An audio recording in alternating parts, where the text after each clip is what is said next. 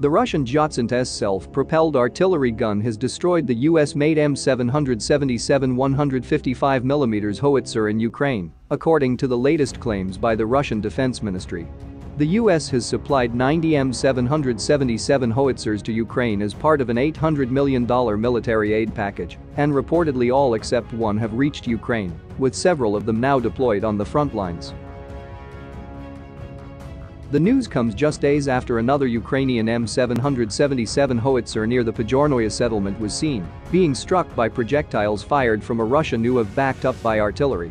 The Russian Defense Ministry has released a video showing the crews of Giatsint-S 152mm self-propelled artillery guns purportedly engaged in counter-battery firing against a Ukrainian unit of US-made M-777 155mm howitzers. In the process of fulfilling its counter-battery warfare tasks, a battery of Giatsint-S systems eliminated a unit of US-made M-777 155mm towed howitzers, the ministry said in a statement.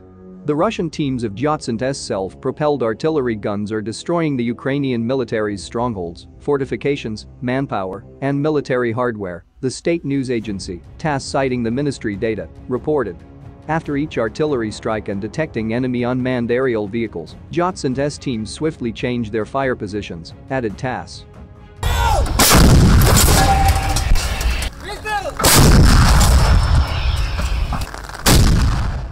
As the war effort is now concentrated primarily in eastern Ukraine and the Donbas region, it has morphed into an artillery duel between Russia and Ukraine. Both sides are more focused on counter-battery fire.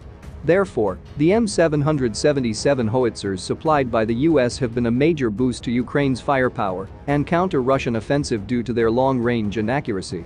Most of the Ukrainian artillery is at least 3 decades old with relatively small ranges.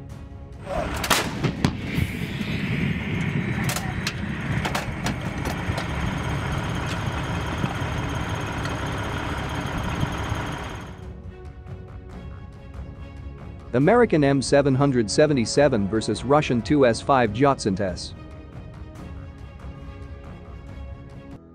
Designed and manufactured by BAE Systems, the 155mm M-777 is the world's first ultra-light or lightweight howitzer weighing less than 10,000 pounds, 4,218 kilograms, because of new titanium and aluminum alloys.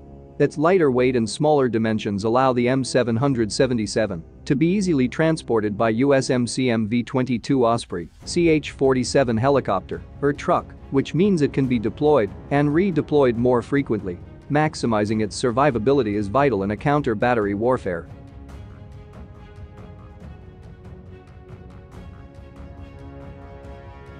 The 2S5 Giatsint-S 152mm self-propelled gun was developed during the Soviet era by the Special Design Bureau of the Sverdlovsk, now Ekaterinburg, machinery construction factory late in 1968. The gun weighs 2,800 kilograms, making it approximately 7 times heavier than the US-made M-777.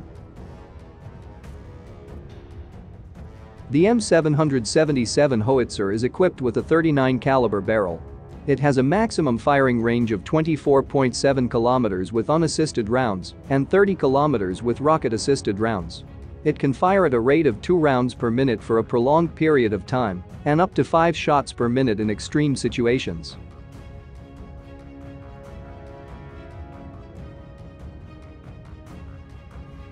In comparison, the 2S5 Giatsint-S provides a slightly longer range of 28.4 kilometers for the standard He-Frag shell and up to 33 kilometers with a rocket-assisted shell with a maximum rate of fire of 5 to 6 rounds per minute. In addition to high explosive rounds, the gun can also fire heat, cluster, smoke, and nuclear projectiles. The weapon is aimed at using the D726-45 mechanic sight with PG-1M panorama and Opt-91A optical sight. The M777A2 variant uses the Modular Artillery Charge Systems (MACS) to fire the Raytheon Bofors XM982 Excalibur GPS inertial navigation guided extended range 155mm projectiles. Excalibur has a larger range of approximately 40 kilometers. The gun crew size requirement is a minimum of 5, and the maximum towed road speed is 88 kilometers per hour, while the towed cross-country speed is 50 kilometers per hour. The 2S5 can run at a maximum road speed of 63 km per hour and off-road speed of 25 km per hour with a maximum cruising range of 500 km. The M-777s are operated by Australia, Canada, India, Saudi Arabia, Ukraine, and the United States, while the 2S5 is in service with the armed forces of Belarus, Eritrea, Ethiopia, Georgia, Russia, Ukraine, and Uzbekistan.